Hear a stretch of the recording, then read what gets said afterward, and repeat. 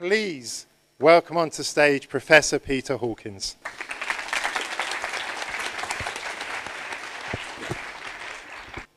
We're going to talk about what has coaching achieved and how is this next period of time going to require something different. But I'm going to do something which is very dangerous to do straight after lunch, which is I'm going to ask you just to close your eyes and just to make sure that none of you fall asleep. Could you put your right hand on your heart and close your eyes? This is a test to see how many people know where their heart is. And close your eyes and just picture and allow it to come up on your internal screen all the people who benefit today from you, who you are, your work. Maybe your children, partners, parents, colleagues, clients, customers. Just notice all those people.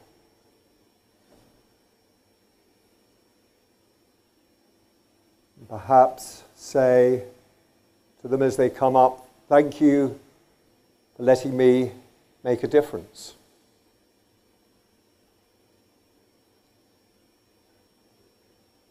And then I'm going to invite you just to lean a little into the future.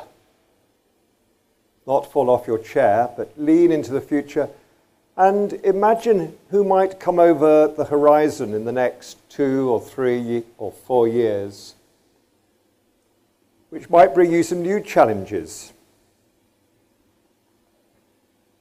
And allow yourself to be surprised about who you might see,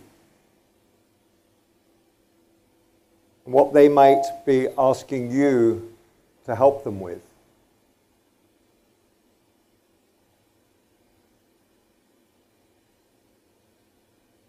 And what are those people in 2 or 3 years' time?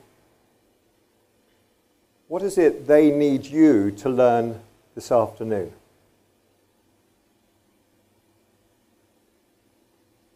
In order that they could be people you make a difference to in 3, 4, 5 years' time. What is it that you need to learn today that will be of value to at least 100 people in your future?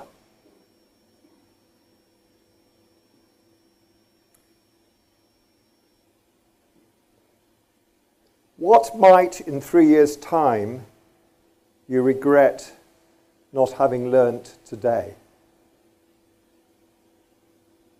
in order that you can make a difference to those people who life will send you as your next challenge?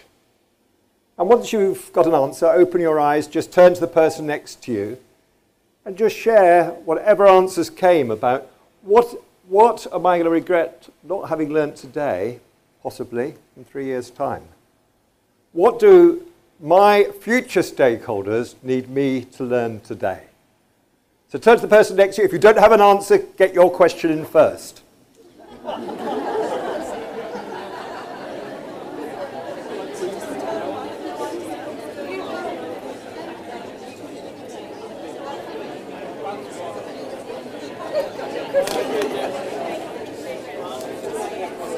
All right. Can we bring those conversations to a close?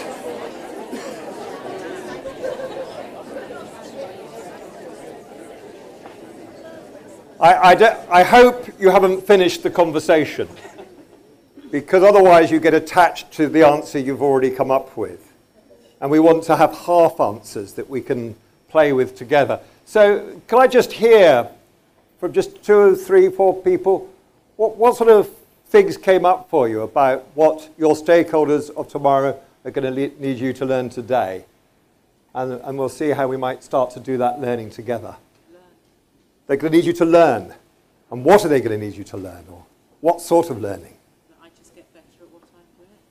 Right, they're going to need me to learn to get better at what I'm doing. What else? Right at the back. Can you shout it out? Humility.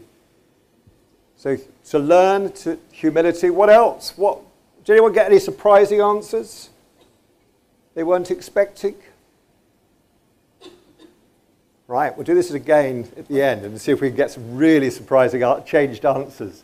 What other things do people come up with? Better strategy. So who's that? Better strategy for? Just actually dealing with your claims.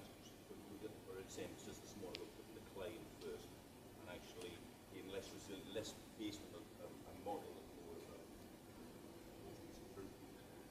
a. So how do we always coach what's in front of us? Okay, so let me, one more, David. Why we do what we do, why I do what I do. Okay, so they'll need us to learn today, why are we doing what we're doing? And who and what is it in service of? Very important question. So let me tell you, see, I think that where we really learn coaching is not on training courses, not even in supervision, despite what I said this morning. It's when we're faced with the next client that brings us the next challenge. I want to give you just a quick story and ask you what you'd have done in this situation. I've been fortunate enough to constantly find myself in situations where I had no idea what to do next. So I found myself, after the changes in South Africa, coaching the fruit industry. I was first brought into what was then Outspan.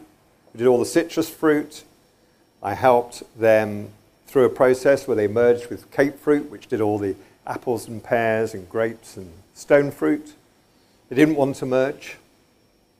But they were in a time when they'd just gone through the massive changes in South Africa. Fruit, for those of you who don't know South Africa, is the third largest industry in the country. 2.5 million people economically dependent upon it. At this time, the big retailers around the world were merging, buying up each other. There were fewer customers. Each of the big retailers, who were their main customers, were cutting their fruit suppliers from 300 down to about 12. At this time, South Africa was going through a massive political change. And in their wisdom, these two organizations were owned by the government, and they handed them over to the farmers. So you had the suppliers controlling the marketing entities around the world. And believe me, African white fruit farmers aren't known for having a global mindset. Yeah? So I was brought down to facilitate the first board after the merger. There were 36 people there, right? All white. One woman in the room who was the HR director, right? Like many mergers, they'd come in 2 by 2. It's what I call the Noah's Ark law of mergers, right? One from either side go in together, but they go out. They go in 2 by 2 and out 1 by 1. So they'd done this big merger, and we were having to come up in 2 days through team coaching with a new vision, new mission, new strategy, new core values for this new merged company in a new post-apartheid South Africa. Global business. And remember, there are 2.5 million people economically dependent on getting this right. So I'm working on it. I got them all in small groups, mixed up, small tables, doing nice little workshop stuff, well facilitated. And the chief executive comes up to me and says, listen, and he said, Peter, this is not working. And I said, yeah, I know. The energy is somewhere off the floor. No energy, no engagement. They're going through the motions. I said to him, so John, what do you think we should do about it? He said, that's what I'm paying you for. I said, thank you. I turned to my colleague and I said, look, what are we going to do about this? Because the mistrust in the level, and there's 400 years of mistrust between the northern farmers and the southern farmers, between the fruit suppliers and the marketeers, between the people who work in the overseas entities and the people who work in South Africa, right? I said, what are we going to do about it? He says, Peter, you're leading this. And I want you to ask yourself the question, what would you do? I had no idea what to do.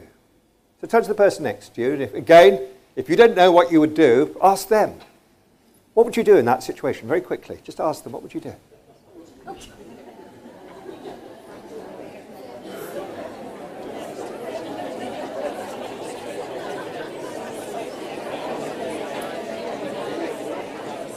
Okay, let's just pause there. Let's see who already has got some supervision for me.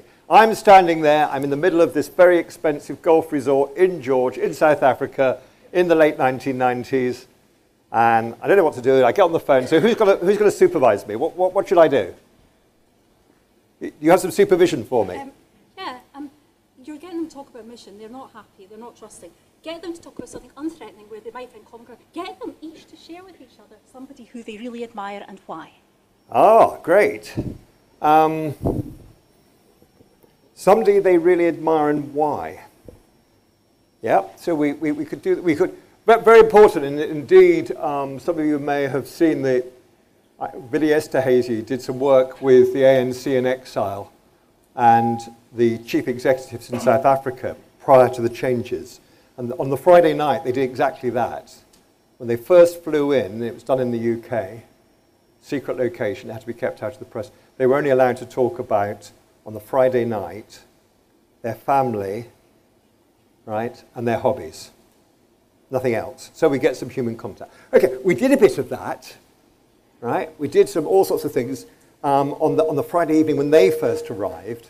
But once we got into doing this work, right, that went out the window. So what else might I do?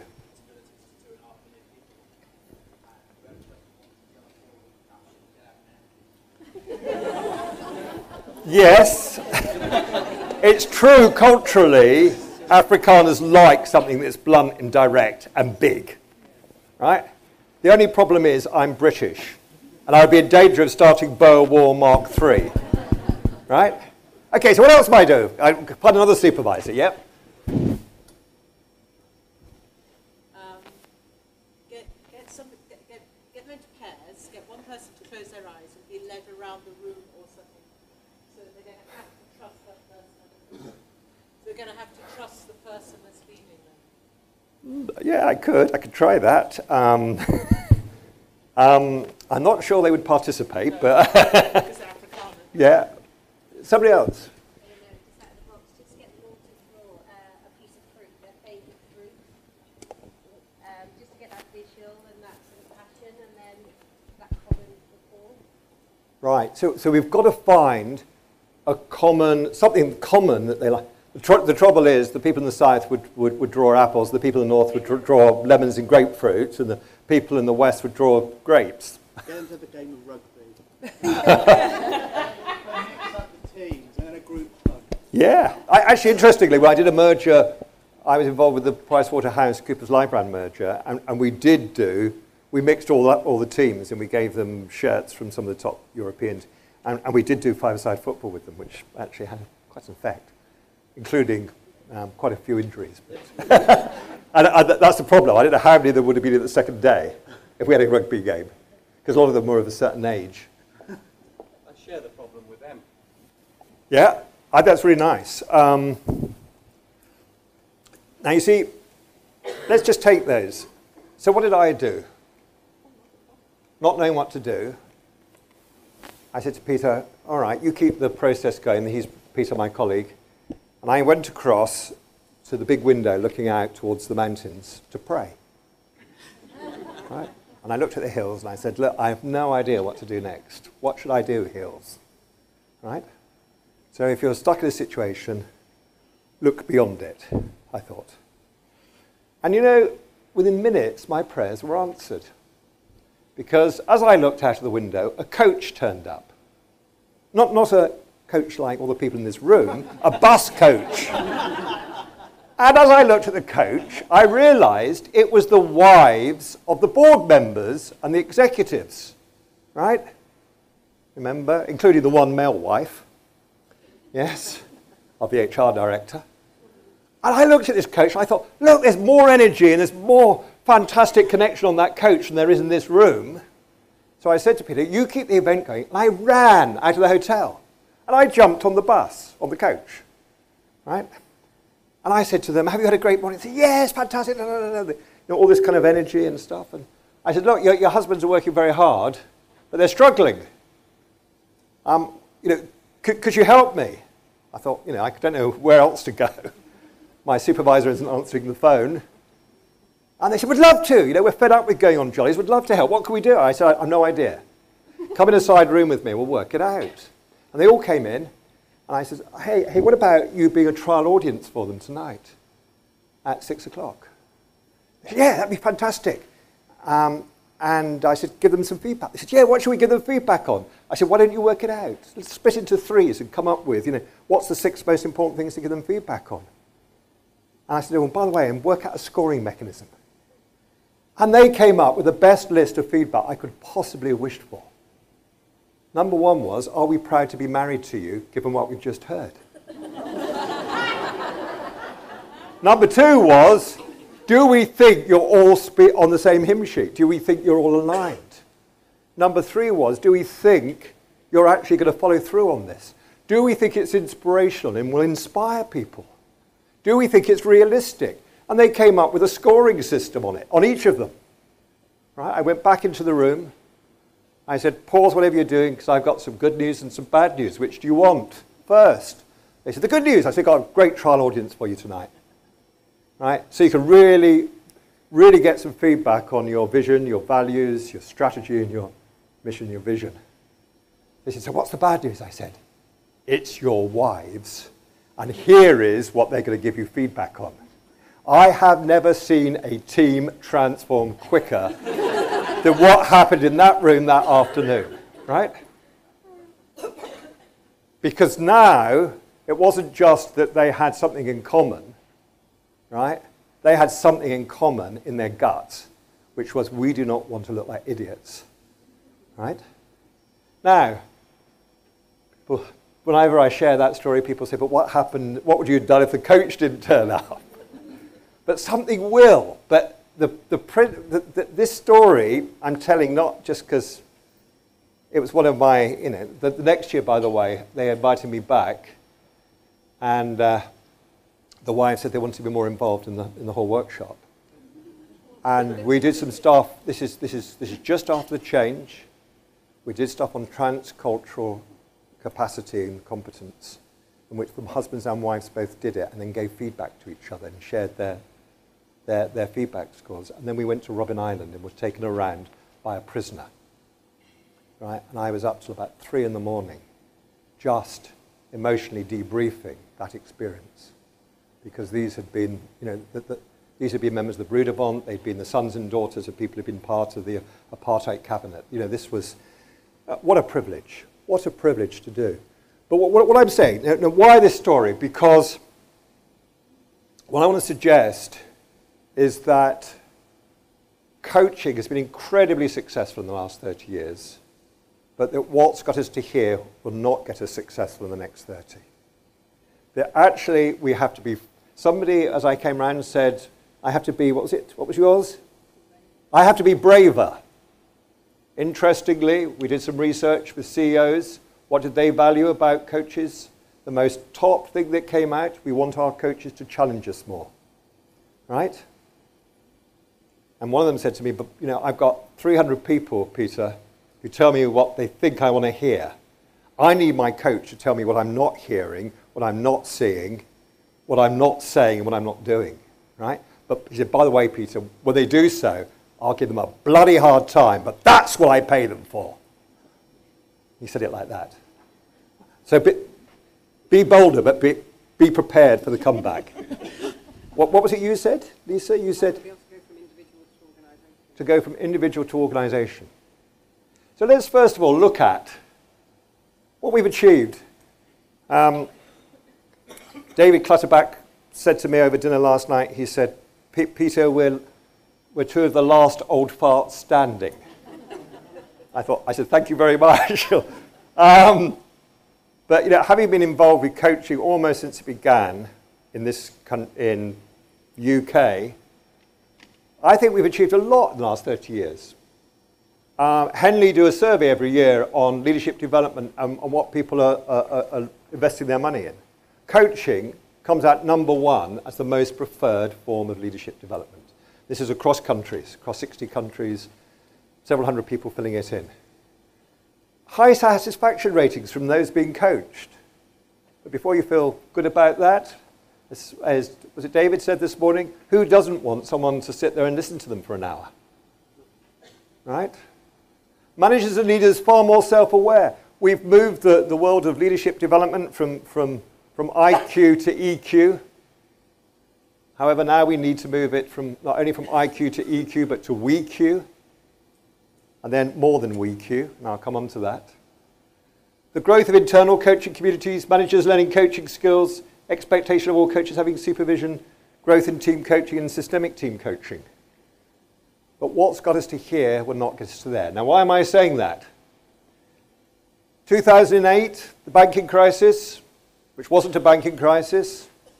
Economic crisis? No, it wasn't an economic crisis. It was a time when we had a big wake-up call that what we were doing was coming up against the limits to growth and the limits of global working and trust, and that we needed to wake up and do something different. Have we learnt the lessons? That's a good question. But I stood up at a conference just at the end of the financial crisis, I think it was early 2009, and I said, look, we know Lehman Brothers, RBS, many of those big banks that went broke employed lots of coaches and had internal coaches. They spent a lot of money on coaching in America and in the UK. Yeah? So what, I said, were we doing while the banks were burning as coaches? Good question. We know that Enron employed coaches. BP employed lots of coaching. Right? What were we doing? And somebody put their hand up right at the back. I said, yes. He said, it's obvious what coaches were doing while the banks were burning. I said, it may be to you, but it's not to me. What were they doing? He said, they were sending their invoices in quickly. And I started to laugh like you've done, right? And then I gulped. I thought, what does that say about our profession? Right? And then I got all this defensiveness. Well, you know, we're only responsible for process, not for what people do with it. People weren't prepared to look at what do we need to learn from the banking crisis. So let me set that in context. Any profession, any organisation, this is the Reg Revens formula for organisational survival. If the profession and the organisation is not learning faster than the environment is changing, it's on the road to extinction. We've been very successful, but notice, companies who are very successful are often the last to learn. Right? Olivetti was #1 in typewriters. Kodak was #1 in film. If you're successful, you're the last to get the news that the world is changing. Yeah? Success is a barrier to learning. And I've spent a lot of time kind of working with, so one of the things we know is that the world, I've just been reading a book about hyperchange. Change is getting faster and more complex, more interconnected. Peter Senge, some of you know his work, recently in a talk he said, which I thought was put it really very, very well. For millennia, we have known as human beings how to flourish in localized niches. But now, for better or worse, we have created one global interconnected niche, economically, politically, socially. And as a species, we have no idea how to flourish in one global interconnected niche. I think that's requiring a level of evolution in human consciousness way beyond anything we've had to face previously. Lisa very nicely came up to me this morning and said she was at a workshop I did in December, and I thought I ought to write it down. She told me something I'd said there and I'd forgotten, which was we can no longer, as a species, afford to evolve one person at a time. Evolve consciousness, one person at a time. So I've been working with, if the environment's changing, then, you know, strategy has changed all the time, but as David quoted Peter Drucker this morning, one of his famous quotes is, culture will always eat your strategy for breakfast. Yeah, and it's easier to change the strategy than it is the culture. We have another one line that says, leadership get the culture, they collectively behave. So it's no good having a leadership development business and a coaching business, and then the organisation has somebody else do its culture change and someone else do its strategy consultancy, because the real challenge doesn't lie in any of those boxes, it lies in the connections. How do we shift the leadership to live the culture that they need to have to deliver the strategy to adapt to the hyper-change world. Now, I upset all my strategy colleagues by reducing all the strategy to one question. So David talked about good questions. This is my favorite. What is it you can uniquely do that the world of tomorrow needs? Yeah? Not that your customers of today like and give you nice feedback on, but what is it you can uniquely do? And some people say to me, well, there's nothing I can do. I'm not unique. But nobody has the history that Victoria's got. Nobody's got Pippa's connections. Yeah? Nobody's got your range of experience.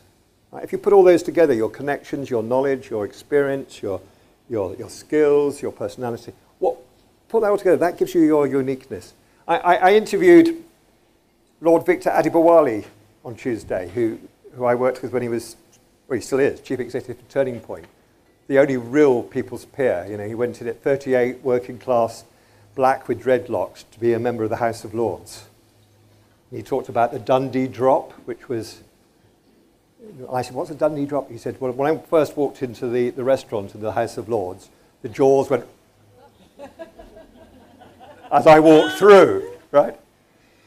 Anyway, he said to me, I asked him what advice he would give to young leaders, leaders of tomorrow, and he said, the first thing I'd say is be yourself. Don't try and be anyone else, because all those other spaces are already occupied. And I thought, that's a nice quote. Now, we need to ask, what can I uniquely do that the world of tomorrow needs, and how do I accelerate my development to meet those needs? So, we'll come on to what is it the coaching profession can uniquely do that the world of tomorrow needs. But somebody, I've been using this question for years, and somebody very rightly, when I got to about 60, said, so Peter, what's your answer? Right? I thought, well, I should really think about that, because I got to a place where I can choose what work I do. And I decided that the people who were keeping me working were these 4 little people. This is Nancy, Charlie, Iris, and Freddie. There's a 5th one, but she's not sitting up yet, called Florence. Right? They come in every talk that I give now, because they're my grandchildren. And as I'm getting older, that's the only way I remember all their names, by having to constantly learn them. Now, why are they keeping me working? And I presented this to a lot of accountants the other day, and they said, well, it's obvious, Peter, why they're keeping you working. You're having to subsidise all their parents' mortgages. And I said, yes, I do have that privilege. I've got 2 of them living in London, all right? But I said, that's not why they're keeping me working, right? I sold my consultancy firm to deal with their parents' mortgages. Why they're keeping me working is the one thing I can absolutely guarantee to you about the world of tomorrow is that when those 4 little people grow up, inshallah, they get through school, God willing, they get university, go out into the world of work and become leaders, they will face far, far bigger challenges than anything that my most privileged generation has had to face. Right? And I would argue we are still developing people to be the leaders of yesterday, not the leaders of tomorrow. Why am I so confident about that? I get the privilege of flying to many different parts of the country, working with many different sorts of organisations. I have not yet met an organisation in the last 10 years who is not suffering from what I call the unholy trinity. Right? The unholy trinity is you've got to do more at higher quality with less resource.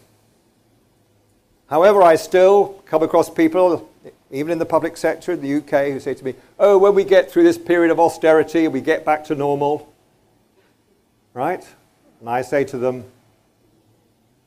if anyone says that to you, I would really encourage you to say, have you not heard the news? When they say what news, you say normal has been abolished. This unholy trinity of do more at higher quality with lower cost and more sustainably is going to be with us right through my grandchildren's lives, not only my lives. Why am I so confident? Let's just look at 3 corners of this triangle. The world's population today is 7.34 billion, right? Probably 7.35 by the time I finish the talk.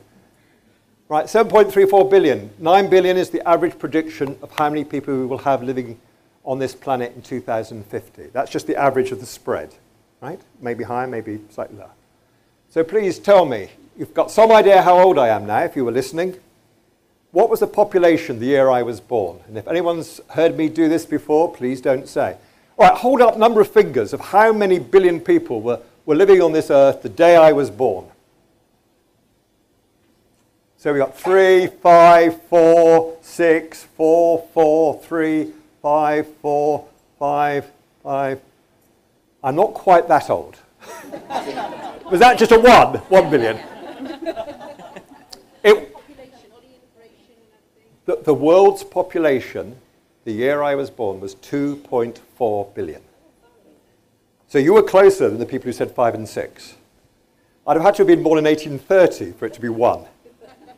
But I have therefore seen the world's population treble in my own lifetime. Treble. Now please tell me which previous generation saw the world's population treble in their own lifetime. There are 2 possible answers. It's either Adam and Eve, right? Or it's the people, the first Homo sapiens on the African savannah, whichever story you prefer. Right? It has not happened in the whole of human history. If I'd been born in 1830, first time it got to 1 billion, I'd have had to, it took the whole of human history to 1830 to get to 1 billion. It took another century to double. I've now seen it treble. Right. Now, we could deal with that with technology and internet and all the rest of it. But let's look at the second one. How many internet connecting devices are there in the world that go into the World Wide Web and the internet? Would you guess? 10? 10 billion? More? Less? More? What? Higher! What would you guess? 40. Well, we know it's at least over 25 billion. And it's you know, you can't keep up with it. It's at least 3 times more than there are people in the world. Why is that important? Because we now, I would argue, have grown expectations faster than we've grown people. Right? We have seen an even bigger exponential growth in expectations. So I'm dealing with the National Health Service. I talked to 2 doctors 5 years ago who are world experts on livers. They said to me, Peter, the world changed 5 years ago. So that makes it 10 years back.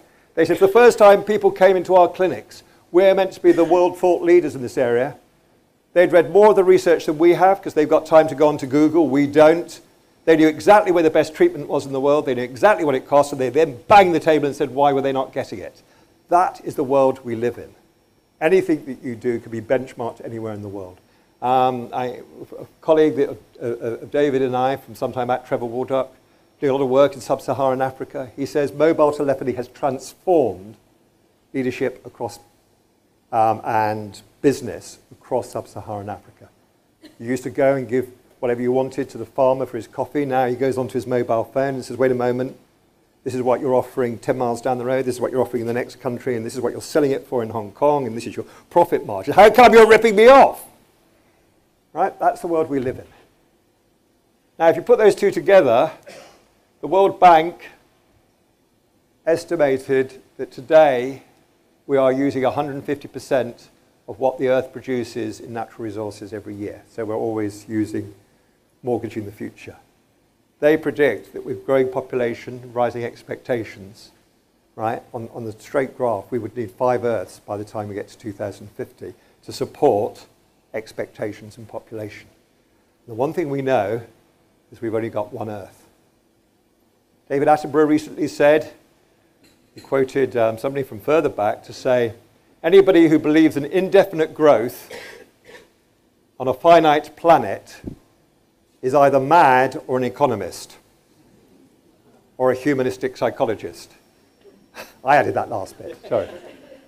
Okay, so why are my grandchildren keeping me working? Because if they live and become leaders and I'm still alive, 30 years' time, and they turn to me, these are the sort of questions I think they might ask. What were you coaches doing while you were creating a VUCA or VUCA, volatile, unpredictable, complex and ambiguous world? You've heard that? What were coaches and leaders doing in your greatly privileged world when you were leaving us a legacy of a world of greater demand, growing expectations and diminishing resources? right? And I want to be able to look them in the eye and have an answer. So what does I think,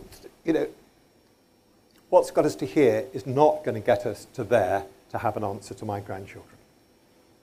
So what do I think we can do about it? I'm going to talk about these 5 quite briefly.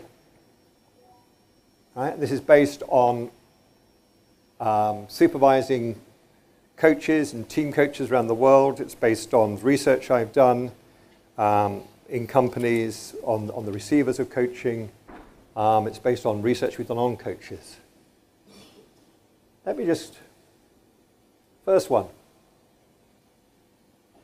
When I speak to CEOs, they say to me, look, the real challenges in our organization don't lie in the divisions or in the individuals. They lie in the connections. David sort of quoted me on this. Yeah? The trouble is, consultants consult to the parts and coaches coach the individuals. But the real challenges lie in the connections. And we haven't yet learned how to coach the spaces between individuals, between teams. So just moving from individual coaching to team coaching to organizational coaching is not enough, because we just move the level of system or unit that we're looking at. We have to be able to learn how do we coach the spaces between. So let's look at that. It took me 25 years of coaching at least before I woke up to the fact that I was acting as a supplier and a provider, not as a partner. Yeah? It took me 25 years to wake up to the fact. I used to ask people, what's your name? Owen. Owen, what would you like from coaching? And I would look him in the eye. Now, what happens when I do that? First of all, if I look him in the eye and ask him, I trigger his left hemisphere neocortex, I now realize. Secondly, I put him back at school. Oh, somebody's asking me a question, I better have an answer. And he'll make one up. Right? I then looked back at my life and I said, when in my life did I know the development I needed? Somebody once asked me, how did I know I was ready to have children? And I said, if I'd asked that question, I'd still not have any. Right? Life decided that I needed the next lesson. I had children. I believe, if I look back, who knew the development I needed? Well, my children and my wife knew more than I did. My colleagues, the people I was the leader of, knew more than I did about the development I needed. My stakeholders knew more than I did. But actually, life knew even better and gave me the next bit of development when I was busy planning some other development. Does that make sense? So why do we ask that question? Why did it take me so long to wake up to that? So now, I go shoulder to shoulder with Owen. I look into the fire and I say, what's the work? Are you married? What's the work that your family, your colleagues, people you lead, your organization's customers, your stakeholders, what is the work your stakeholders need us to do together that you can't do by yourself, but that we can address together? And by the way, it took me even longer to wake up. At the end, I used to ask, what's been helpful about this and what could be more helpful? Now I don't. I say, actually, Owen, if your wife had been in on this conversation we've just had, yeah, and the people you lead were in on this conversation, what would they have valued about the work we've done together? And what would their challenge be to us about what more we could have done? So I now say there should never be just 2 people in a coaching room. I mean, sometimes there may be just 2 people present physically, but we need empty chairs. I went to visit some coaches I supervised down in South Africa, and they took me around their new coaching rooms. I said, but you've only got 2 chairs in there. You need some empty chairs so that people can occupy and bring the stakeholder voice into the room. Yeah? So now I see that he's not my client. Together, in partnership, we are facing, your stakeholders are our joint client. Yeah, your wife. Go home and tell her we've done some work for her today. Okay? So we have to start off and say, who is our coaching in service of? And what is it they require? What's the work they require? I used to do team coaching and ask people, what do you want from team coaching? And you would say, oh, well, keep away from the speaker. You would say, oh, well, we need team coaching to sort David out. And I'll go to David and he'll say, no, no, we need team coaching to sort him out. And all I would get was all your interpersonal conflict. Now I would ask, what is it you as a team, what is it your world is asking you as a team to step up to, you're struggling to step up to? What are your stakeholders of tomorrow? What are you as a team going to regret not having addressed today in 2 years' time? All the questions which are outside in and future back, not past forward. Yeah? So and by the way, this is, I chair a business in South Wales, just up the valleys here, which I'll show, if we've got time, show you we might not have. I can show you a quick video. I'll play it over the tea break if you can watch it. Called Connect Assist, where we've built a coaching culture, 120 people in the valleys. And every year as chairman, non-executive chairman, I do a chairman's report based on what value have we received from each of those 6 stakeholder groups and what value have we given back. Yes? Not just to the investors, not just to the employees, not just to the customers, not just to the partners and suppliers, but the communities in which we operate. What have we done for the local community? And what have we done for the more than human world? The environment and the ecology. Have we given back more than we've taken from any of those 6? Because I would argue in today's world, unless we are constantly co-creating shared value for all 6, we are not a sustainable business.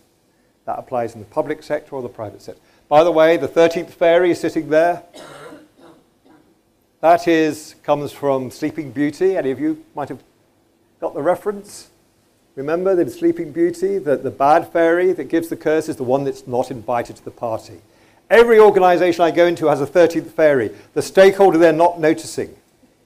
BP did not realise that fishermen on the east coast of America were a critical stakeholder, and that stakeholder nearly brought down the company. Yes? Beware the stakeholder you're not noticing. So don't just ask your team who their stakeholders are. Ask them also which are the ones they're not noticing. Second one. We got together when we first, about 15 years ago, we started to develop coaching supervision training, which we still run. We got together all the people we'd first trained. David Webster was on our very first ever coach supervision training in 2003. Several other people in the room trained with us. And we got them together. We said, let's look at the patterns of what happens in supervision. And what do you think the thing that coaches most moan about in supervision? Right? I'll tell you. They moan, the biggest moan that turns up in supervision, and it goes right across countries, this is informal qualitative research, right, is they come in and say, oh, we have this fantastic coaching session. There was a moment of aha and insight. I say, so what's the problem? They say, they came back a month later and they hadn't done anything about it. They hadn't followed through. And what's interesting is what happens next for the coach. They say, they then blame the client. Oh, they weren't committed. I'm not sure they're coachable. That they're too full, they're so busy they can't change themselves. Rather than ask the question, what do we need to change about the coaching? After that, we did quite a bit more research. We came up with a notion which was a very simple line. Unless the change happens in the room, it's unlikely to happen outside the room. Right? So one thing I disagree with David, I'm sorry David's not here for me to say it, is that just thinking differently, if it's thinking in your neocortex, is not enough. This is where we agree to things. It's not where change happens. So unless we as coaches create an embodied shift in the room, in us, in the client, between us, right? So it's not a matter of working out at the end of GROW. What's it David called it? Get rich or waffle. Right. I took it very personally. Unless the change happens in the room. So actually, just getting to a moment of our aha insight. You know that famous old British saying, the road to hell is paved with good intentions. Agreement you make with words and with your neocortex. Commitment is always embodied. So now we build into coaching fast-forward rehearsals. So you've told me about how you're going to relate better to your wife, yes? Now I'm going to say, okay, so imagine, you're going to see her tonight? I might say, so how are you going to open that conversation we've just discussed that you need to have with her? Yeah? And I'd say, don't tell me, show me what's your opening line. Imagine she's here, sitting on this empty chair. So we do a fast-forward rehearsal. Why? Because it translates the learning out of the neocortex into the body. And it starts to, and I might give you some feedback and say, well, now try just saying it as if you mean it. Sorry. I might give some direct feedback. So we're taking if you're coaching somebody in golf, you don't do it in the clubhouse. You don't do the football coaching in this room. You do the coaching out there on the pitch. So somewhere we need to get the pitch into the coaching room. It also means, this is our 4 levels of engagement. Do we just coach around the facts or around the behaviors? This links to what David was saying this morning, or around the feelings, or around the fundamental assumptions, our belief systems that are creating the feelings, that produce the behavior, that create the phenomena that we're then moaning about. How do we spend our coaching session spending more time down here in that sort of proportion rather than the other way around? Third one, coaching culture. I spoke to an HR director of a global company, right? She's not in the room, different conference. She was very proud. She was telling me how she had, Peter, I read your book. We are doing great. We've got a whole panel around the world of really top class, assessed by David Clutterbuck coaches, right? We've got fantastic internal coaching community with supervision. We've got managers all trained in coaching skills, right? She says, it's great. I said, that's fantastic. I said, so how many coaching conversations do you think happen in your organization every week? She said, it must be thousands. So that's fantastic. I said, okay. I said, so let me ask you another question. How does your organization learn from those thousands per week conversations? And she did the Dundee drop. I've no idea, she said. A coaching culture is not an organization that has lots of coaching happening in it. Yes? Which is why I wanted to show the film, which we won't have time for. But it's you go look at Connect Assist. I'll give you the link, and you can look at it. Which is, how do we make coaching embedded in how we engage with every single stakeholder? How do we make coaching? So I gave a speech on how coaching could save the NHS, but not as we know it. And that is coaching not as we know it, and the NHS not as we know it. Right? Because coaching in the NHS has to move from coaching the senior most privileged to how do we get coaching, how every doctor, every nurse, every physiotherapist engages with patients and their families. So we stop treating patients and we start partnering human beings on managing their own health. Right? That is critical if we're going to have an NHS in the next 10 years.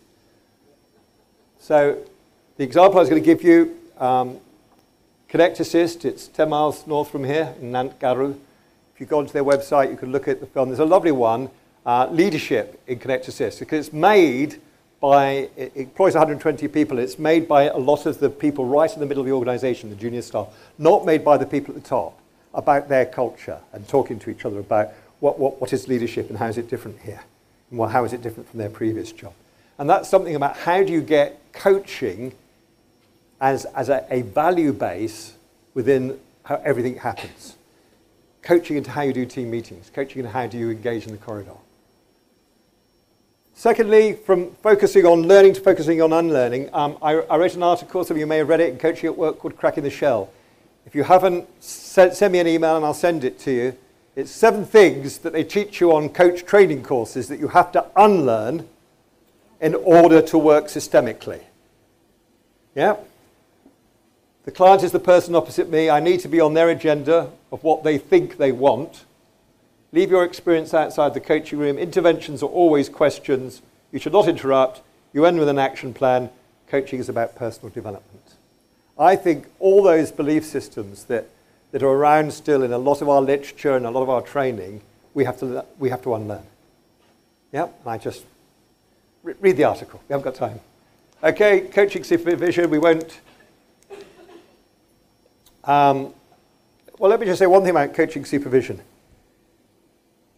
And that is, I think we've for a long time had to battle with the notion that supervision is what you do when you're in training, rather than supervision isn't just for Christmas, it's for life.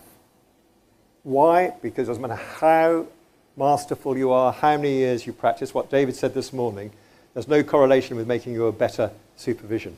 You are only as good as you continue to reflect. And the difficulty with reflecting by oneself is the countertransference. Right? A couple of people got that joke. Yes, it's all you're doing it within your own belief systems and your own assumptions and your own blind spots, deaf spots and dumb spots. Yeah? You do it with a peer, two-way, there's enormous things around collusion. My colleague Margaret Heffernan wrote a brilliant book called Willful Blindness, which was a study of Enron and BP, right? And lots of social psychology experiments. And she links the two, right? The one that's most worrying, for those of us who do team coaching, David, is the one that they put people in a room and they thought they were being measured on filling in forms and how fast they could fill in forms. And after 5 minutes, they put smoke under the door. And they timed how long before people did something about it. There's just one person in the room, right, after about 7 minutes on average. No correlation with age or gender or intelligence, right? They do something about it. If you put 7 people in the room, how long do you think before they do something? 10 minutes or 12. No, something around, it's nearly twice as long. If you put 35 people in the room, so beware this afternoon, 35 people in the room, nobody does anything and they have to stop the experiment. Right? So, believe me, as a species, we have inordinate degrees of willful blindness. And we have that as coaches, not just as clients. All right, team coaching. And just for those of you, I thought David's talk was fantastic in terms of, and he made the real case for why actually we could probably accelerate coaching if we could do a lot more team coaching. But I want to say one thing, beware. Because traditionally, this model in my book on leadership team coaching was to say that traditionally we've done most of the coaching down here, inside the team, on how they meet together. Yeah? I did a piece of work with a very large government department going through a massive transformation. They said, Peter, will you come and team coach us? I said, yeah, I'd love to. I said, why do you want team coaching? They said, the cabinet secretary told us we had to. This was a permanent secretary. And I said, well, how can I help you? This was quite a few years back. They said, well, come and sit in our meeting. Their meetings were perfect. They were a great team in their meetings. The half a day a week they were together. They stopped being a team the moment they walked out of the door. That's not where the problem was. It was not down here, right? They went back to being chief executive of Job Centre Plus, the pension service, the disability service, the HR director, the finance director. And there was no conflict in the top team. The conflict was all at the third level because of the conflict that was not happening at the top team. Does that make sense? So you can read more about that, but I just want to say that be careful that we then see the team as the next unit rather than, as David started to say at the end of his talk, it's not what the team just does when they're, they need to have a clear commission why they're a team, be clear about what they need to focus on, have great processes for how they work together, but then the real value is created in their ability for every member of the team to represent the whole team every time they're with a stakeholder. And David pointed out very clearly this morning, David Webster, they need to be a learning team. And my acid test for that is, can everyone in the team say, this is what I can do this year that I couldn't do last year because of how the team has enabled me? And can the team say, this is what we can collectively do together this year that we couldn't do last year because of the way we have coached and developed ourselves? So those are the 5. And finally, just to say, be part of creating the organisation for the future, because the organisation of tomorrow are going to be totally different than the organisations of today. The B team, with people like Richard Branson and the CEO of Unilever on it, are talking about beyond business as usual, in a world in which the purpose of business is to become a driving force for social, environmental, and economic benefit. And those are some of the things that we have to move to as organizations. So how can we, as coaches, help organizations, as well as individuals, move from business as usual to being fit for the future? If you have been listening, thank you. And remember, my grandchildren are relying on each and every one of you. Thank you.